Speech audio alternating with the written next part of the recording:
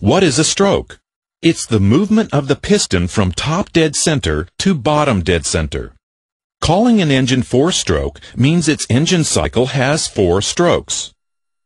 A 4-stroke gasoline engine uses internal combustion, so those 4 strokes must include the 5 key events common to all internal combustion engines: intake, compression, ignition, power, and exhaust. Let's look at a simplified model. The intake stroke starts with the exhaust valve closed, the inlet valve opening, and the piston at its highest point, top dead center. It starts to move down, increasing the volume above the top of the piston. This makes pressure inside the cylinder lower than pressure outside. This higher outside air pressure forces air-fuel mixture into the cylinder.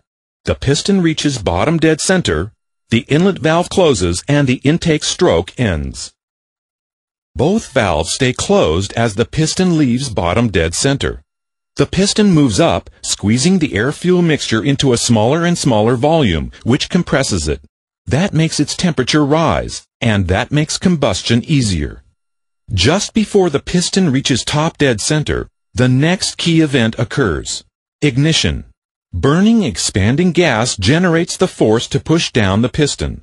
This is the power stroke that drives the engine. The piston now moves from bottom dead center to top dead center. The exhaust valve opens, and the piston pushes out the leftover gases. Let's look at the cycle operating. Intake takes in air-fuel mixture. Compression squeezes the air-fuel mixture into a smaller and smaller volume.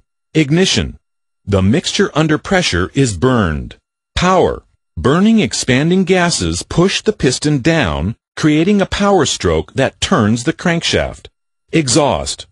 The piston moves upward, forcing burned gases from the chamber. All 5 events occur in this order in each of the engine cylinders.